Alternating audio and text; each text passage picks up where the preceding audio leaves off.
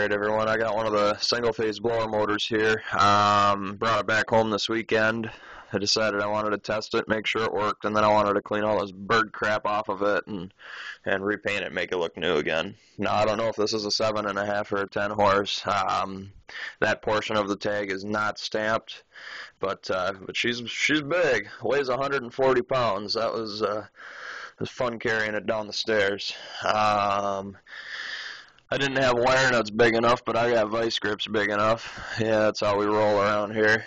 That's actually the conduit and wiring off the STH-10 that came with it there, but hey, it's coming in use. So, got it wired to the RCM1B here, the blower circuit, of course.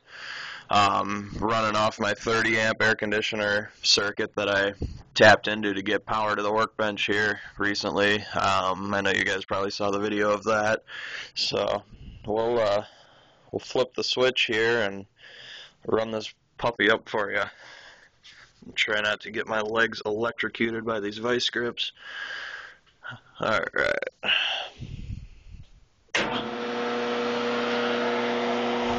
Thing dims every light in the house, but man does it run good.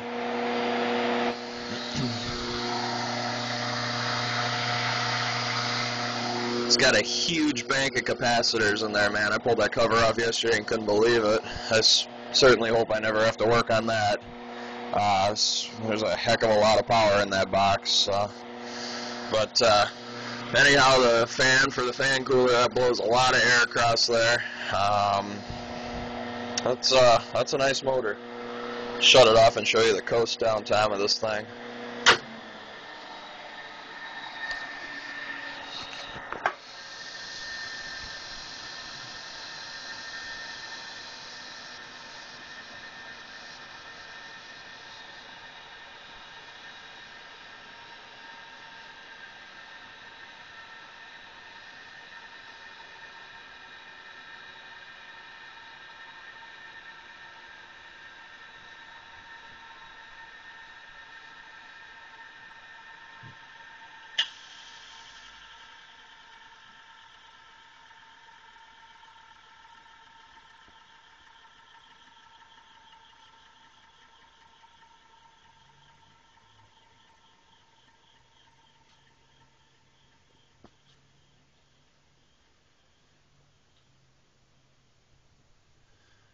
Not bad at all.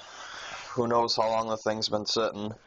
Yeah, that works great, and I actually rigged the blower up to the PTO drive on one of our tractors up there, and fired that thing up, and man, those are loud. They blow a heck of a lot of air. Pictures and videos and whatever don't do those things justice at all.